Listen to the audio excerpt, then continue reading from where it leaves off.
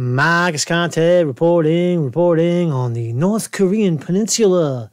Trump lands down in Vietnam to shake hands with Kim Jong-un in North Korea to discuss demilitarization of their country, North Korea.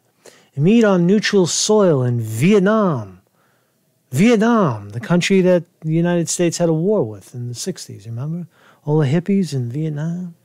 Vietnam, 1969. Why are they going to Vietnam? It's neutral? I don't know. But there they are, right? So they're in Vietnam. Let's jump right in. Let's see Trump. Oh, here's the big man. Damn. He's getting off his plane. It's so fucking exciting, man. It's like wrestling, man. It's like wrestling.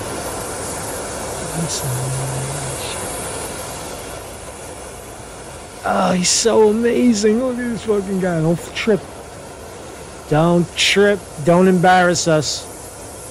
Look up. So, he's shitting his pants, right? It's that Vietnamese food, man. He's walking with a turd in his pants. Oh, damn.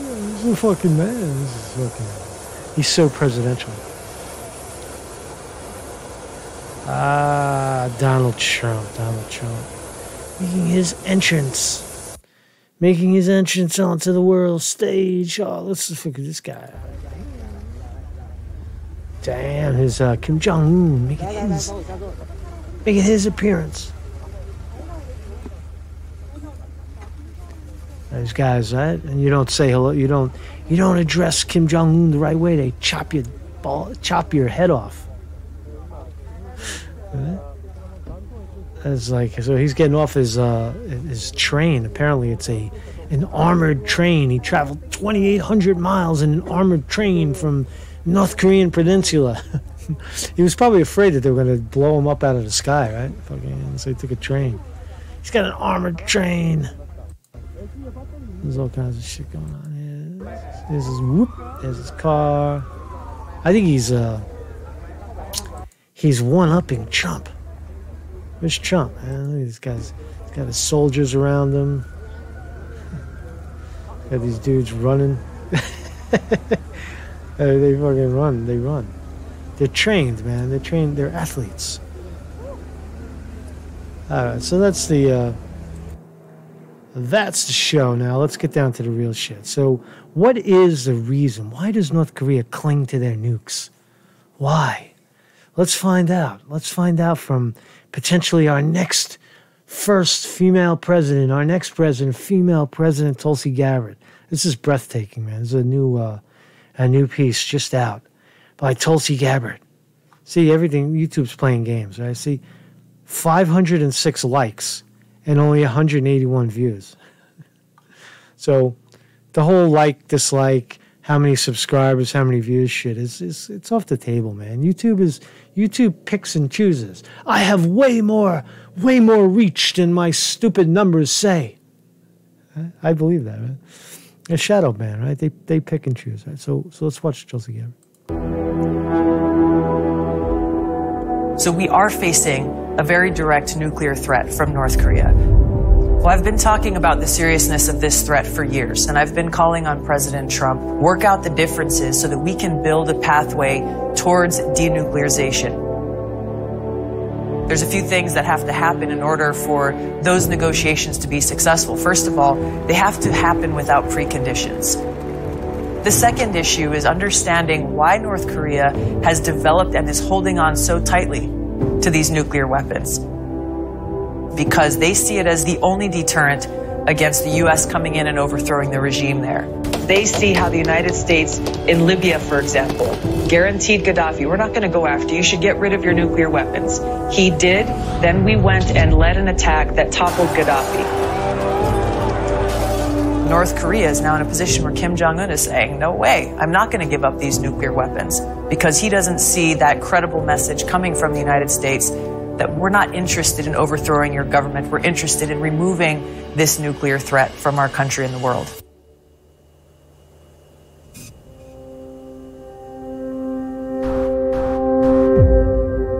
Wow. Powerful. Powerful. Wow, that was so powerful, right? So that's what she's saying is trust.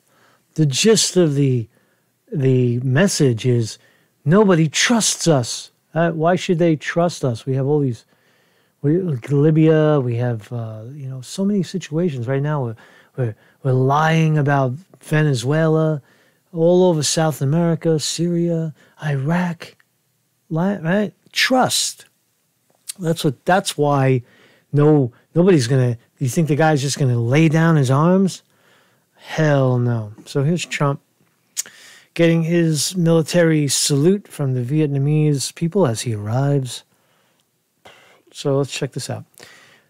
President Trump arrived in Vietnam on Tuesday to discuss denuclearization with Kim Jong-un, the leader of North Korea, capping off months of threats and weapons tests. As the men prepared to meet for the second time in 8 months, their avowed goal of achieving a lasting peace and complete denuclearization remained elusive, but the once imminent threat of war felt even more removed. Fear of war gripped North Korean peninsula in 2017 after a series of North Korean missile tests prompted Trump to threaten that country with fire and fury. Remember that?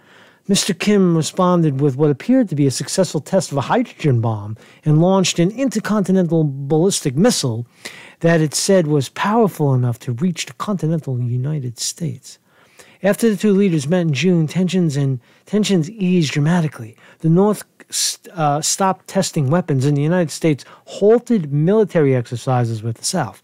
But the leaders did not iron out a clear path to denuclearization.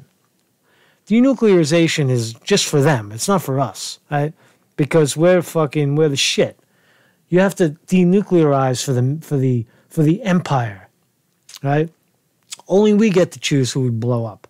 Who gets blown up is in our court, right? That's the way it works, right? Fucking come on, man. You got to give it up. You got to give up your arms, man. After meeting Kim Jong-un in Singapore, Mr. Trump said he fell in love with the North Korean leader and vowed to secure a bright future for the North should it disarm. Despite the fanfare, the meeting yielded only a vaguely worded joint statement composed of 4 broad agreements. Who cares? There's a good part. This is good. The United States and North Korea have yet to agree on what complete denuclearization of the Korean Peninsula entails. It means, get rid of all your nukes, right? Washington wants the final, fully verifiable dismantling of all of North Korea's weapons of mass destruction, their delivery systems, fissile materials, and production facilities. But North Korea has indicated at times that it will not give up its nuclear deterrent until the United States removes its, quote, 28,500 troops from South Korea. 28,500 troops in South Korea. What? And keeps its long-range bombers, aircraft carriers, and other nuclear-capable military assets away from its peninsula.